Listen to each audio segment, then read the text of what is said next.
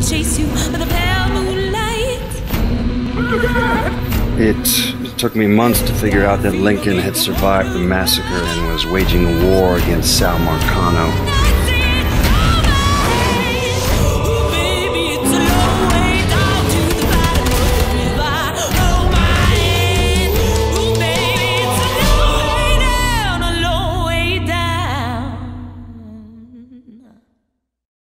All I really want is for everything to go back the way that it was before that night.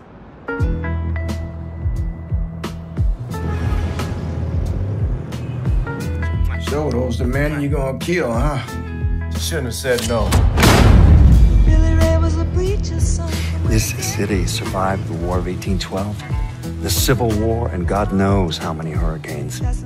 But when Lincoln Clay went after the mob, he inflicted more damage than all the wars and hurricanes combined.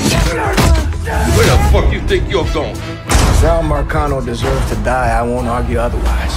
Kill him, but let that be the end of it.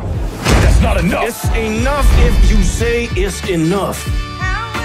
This isn't about bringing them back, or even exacting some street justice.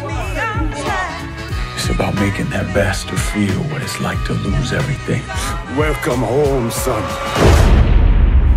Watch as I take it all away from him. How do I find Alvarez? How?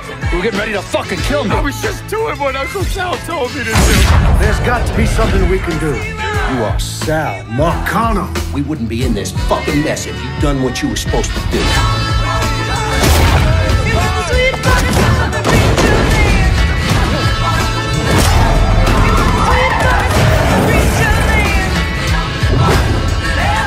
This is a one-way road.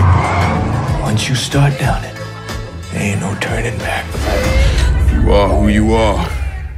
No point in arguing with yourself about it.